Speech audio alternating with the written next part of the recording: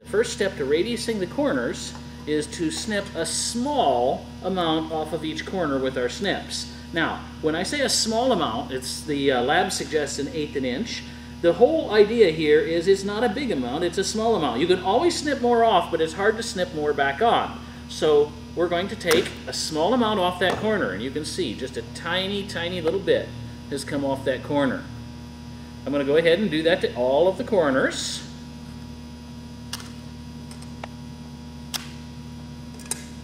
Once again, if in doubt, make the amount that you snip off the corner smaller, not bigger. Here's my original, and there is my corner snipped version. Now I need to file the corners. I usually go to the corner of a bench to round the corners, and I simply take my file, and all it takes is a couple of rounded strokes to round those corners. The difference between a well-rounded set of corners and a poorly rounded set of corners is the difference between something that's professional and something that's not professional.